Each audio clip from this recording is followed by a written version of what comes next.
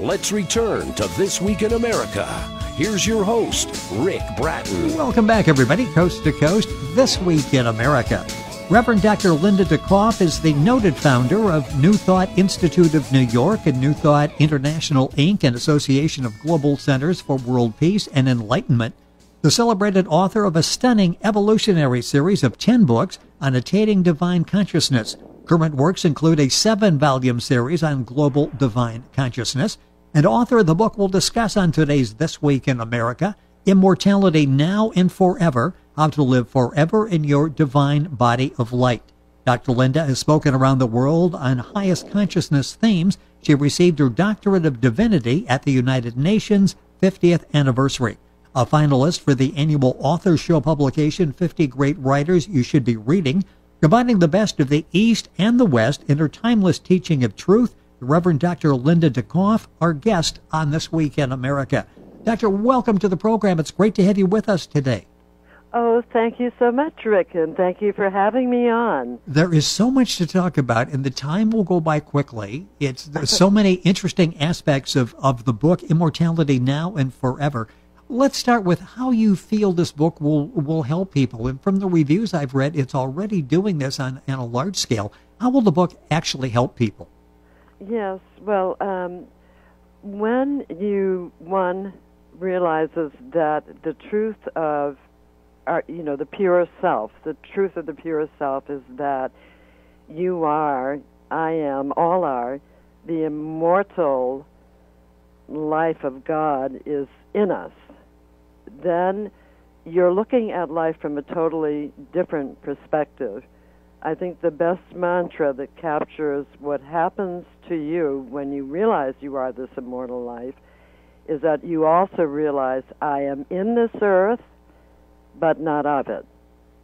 And that is such a powerful, mantra to remind you of the truth of your being, because most persons, all of us, get caught in what we're currently doing, what people are saying, what exactly, yes, our background tells us about us, and none of this even comes close. It's a blink in your eternal life. So it does not define who you are in essence. And so you living transcendent, with the awareness that you are immortal life, you begin to see life as a continuing stream where you have the option in there to become that ever-increasing, endless light and love that you are, a manifestation of the divine. And so on this earth plane, it's like the big playing field. We have experiences, we have frustrations, we have blessings, we have the whole gamut and array comes into our life. But when you realize that you are that which is greater in essence than anything that can come to you, you begin to find a way to transcend experiences, especially the chronic difficulties and so on. That does not define you. So how do you get out of the box, going from corner to corner? Yes. And how do you get out that doorway into the light of existence? By realizing you are one with God, one with that infinite life, and with all the attributes that belong to it. So say you're having a difficult time with something.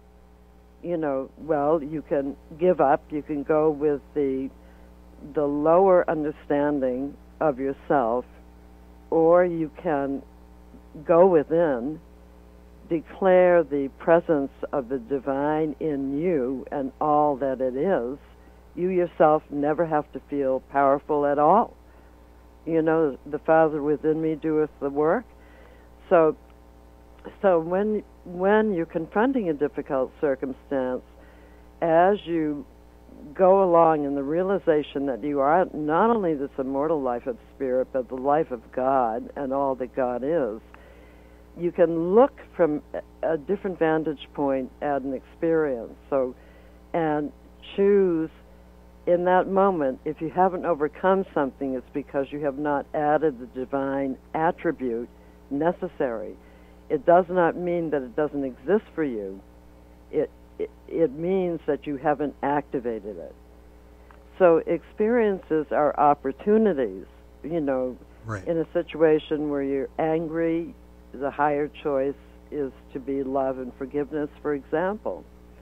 So every time you make the higher choice, which would be commensurate with the God self in you, light and life is added unto every cell of your being.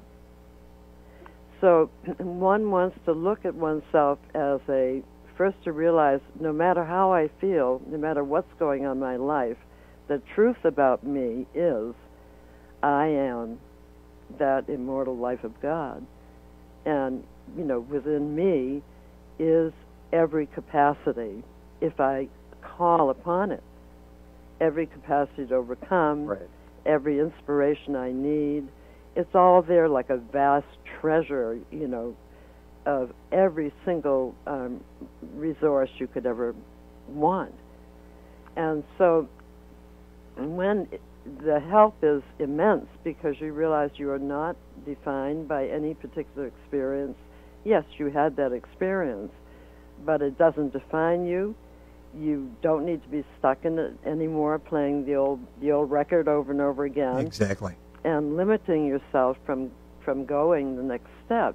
You have the higher spiritual tools and attributes that you can choose to apply to a situation. And like working out in a gym, the more you do something, the more you make these greater choices, it becomes you're building those spiritual muscles.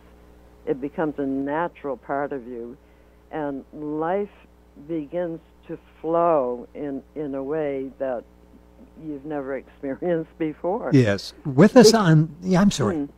Go ahead. No, I'm just going to give the name of the book, because I'm sure as people are listening, they're like, this is enlightening. I really would like to get a copy and be able to read the book. The book is Immortality Now and Forever, How to Live Forever in Your Divine Body of Light.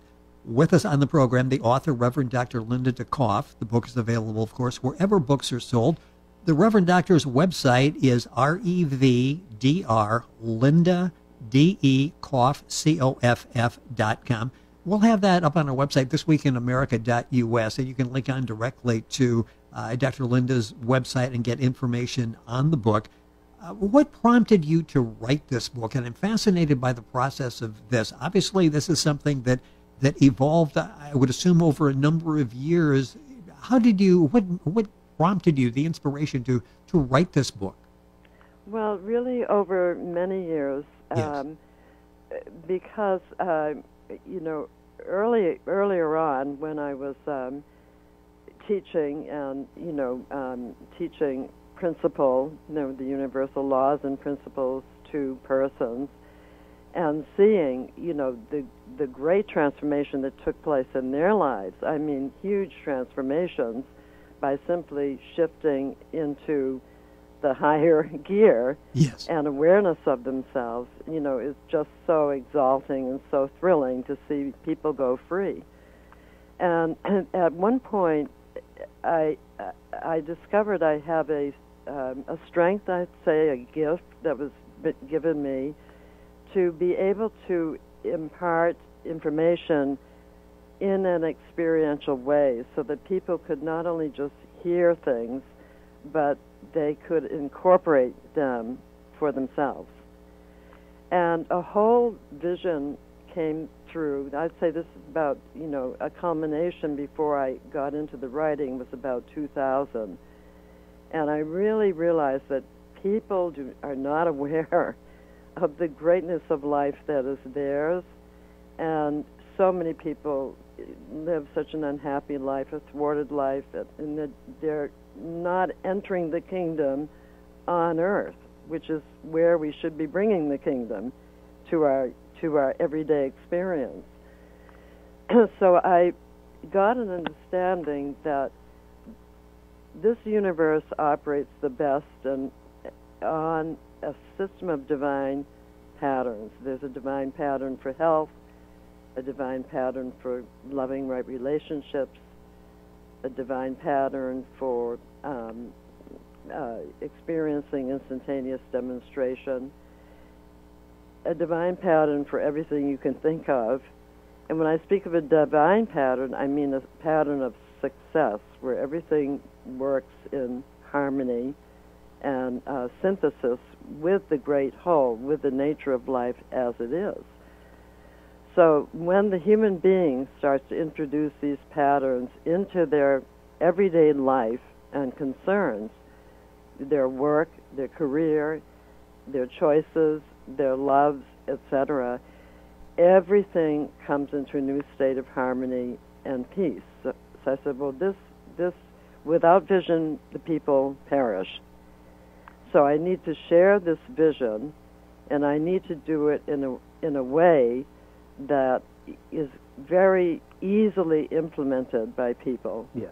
So my books, all of them, Immortality included, have a lot of, really empowering meditations, just soaring, where you can experience the reality of what the book is talking about, and it just doesn't stay pie in the sky.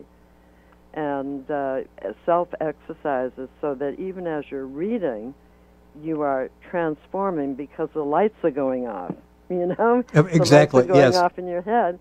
And so you get to, there's many, many ways in the book to incorporate, once you understand the principle and you understand those eternal facts that never change no matter what we go through, then you need to know how to implement them. So I got the whole picture, and I wanted to address the areas that are of greatest concern to people. Their money, their health, their well-being, life itself, all the big questions, and put people back in the driver's seat to understand that our whole world unfolds according to what we believe. So if I believe I'm just a nothing, not connected to the universe in any way, like a solo planet, which of course cannot exist. Yes, yes. Because we're all actually breathing the very life of the infinite, the divine breath, yes. As we, do the most mundane things. So I deal with the whole gamut of areas. So this book is like the 7th book of this series. It starts with Bridge of the Gods, which is that eternal bridge between you and your divine self, building that emotionally, mentally, etc., and going through the various areas of concern, health, healing, romance, divine romance. What is that? If you don't know what it is, how can you shoot the basketball to go through the net? Yes. So you need a vision of where you're going, what it looks like, and to understand the qualities and principles that manifest in such a thing as divine love, so that you can start to consciously introduce them. So if you want to be living your immortality, of course, death, concentrating your whole life on death, dying, and aging is not going to get you there. It's shutting the door. So people need to concentrate and direct their attention to the fact that life is total livingness. And there is a principle, to me this is one of the key things, to realize there is an actual principle of self-renewal, the resurrection principle in any department of life, whether it's your career, or your health, or your longevity, that's already in you. But it functions anyway. Like when you get a cut in your finger, and 2 days later it's already healing. Yes. Yes. What is that? Life tends to heal. The life force in us tends to heal and would get us over and out of everything if we would if we understood that it's there, And then as far as one's hopes and dreams, to realize that because you are this eternal life, and because this eternally renewing power is in you, that you are meant to overcome all. You are meant to create all the great and noble ideas that you have. And there is the power within you will assist you, one step to God, a million miles to us. So just by realizing this principle is in you, even when you feel that you just can't go on any longer, by realizing the truth is, I feel that way, but the truth is that there is this principle and power in me, you begin to look at, your destiny Yes. begins, your trajectory of events begins to unfold, because what your consciousness is on, you become. So we should concentrate on the great power in us, not on endings, and on eternality, not on beginnings and endings, but an eternal building of this strength and life of, total life Right. force in us, applied right in our life circumstances. So when you realize this, let's say you come around to healing a negative relationship, for example. Well, you've added life force to you, and it's a cumulative thing. So your actions, one's actions, are not just, in the moment that you do them for that particular purpose, but they're actually building a body of light, if you're going in the right direction, in you, that can become more and more and more. So we should see ourselves expanding physically in our self-ability to heal by aligning with right thought, mentally, emotionally, see ourselves becoming more and more of that divine life, all capacity that we are. So one good action, one beneficial action, then multiplies the next time it's even better. When Yes. you're looking at it this way, that I am a body of light, becoming that light in every respect, even the physical plane. So we shouldn't abandon ourselves, everything but my body. No. Yes. And so the healing mysteries are also in this book. It covers quite an arena of what immortal means. But Well, and it's interesting we just because think of ourselves this way as ever ongoing life, yes, then life has a different, much more profound meaning, and the way that you handle things. well, it's interesting because everything you have in the book is easy to implement in our lives. The book is Immortality Now and Forever: How to Live Forever in Divine Body of Light. The author is our guest, Reverend Dr. Linda de Coff.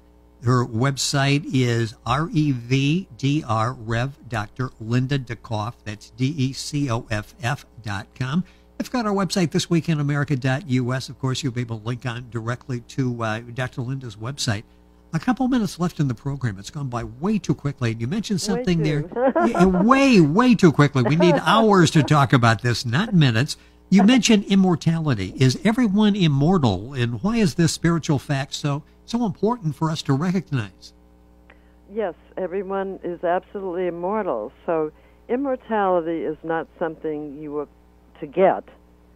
It's you are immortal now. It's you are as immortal now as you ever shall be.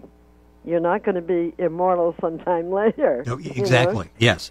So if you realize that that we are spiritual being having this human experience, which most people have heard this, but when you're looking at from the point of view of your spirit, you understand that you are immortal now. You are. So that is a vast resource because you're one with God. You know, eternal life goes on. If you look outside yourself, you look at nature itself, you will see, you know, the trees drop their leaves in the winter, and then they look dead as a doornail, and then exactly, yes. And then they flower again. So, you know, now the trees don't have a choice; they just do it because they're part of the manifestation. You know, so but we have the same capacity, and the more that you realize that, and it's not like because we're powerful; it's because it is who we are. So we want to understand these principles that are in us, and my book will certainly explain it, you know. Yes, very clearly. Very much in depth, and people will be able to understand. Well, then you're living in the penthouse. You've left the basement, the cold, dark basement, you know, and that's where you want to be. You want to have that one ear to heaven, and, you know, and one ear to earth, dealing with your everyday, but never to forget the immortal principle in you. So you're sick. You know there is that within you that can and shall overcome all. And you will find all of this and so much more in Dr. Linda's book, Immortality Now and Forever. I know that you've worked with Reader's Magnet in getting the word out on the book to the general public. What's that experience been like for you? Well, I have found Reader's Magnet is a very, the word that comes to my mind is extremely attentive. Whatever, you know, the effort is, you know, you're going to get your phone calls and making sure you're okay. Do you have any questions? You know, that you have everything you need to do whatever you might be doing with them. So they're really there, you know, really very, very present for their authors that they serve in varying different capacities. So I have all good to say about Reader's Magnet. Well, helping you get the message out there, and it is such an important message, and the book is a very powerful book. It's called Immortality Now and Forever, How to Live Forever in Your Divine Body of Light. The author, our guest on the program, Reverend Dr. Linda Coff. You'll find the book available, of course, at Amazon, the usual places. Information, and you can order the book at Dr. Linda's website, which is RevDr, R-E-V-D-R, Linda DeCoff, DECOFF.com. If you're traveling and that's a lot to remember, just please go to our website, thisweekinamerica.us, and we've got a link there that you can go directly to Dr. Linda's website.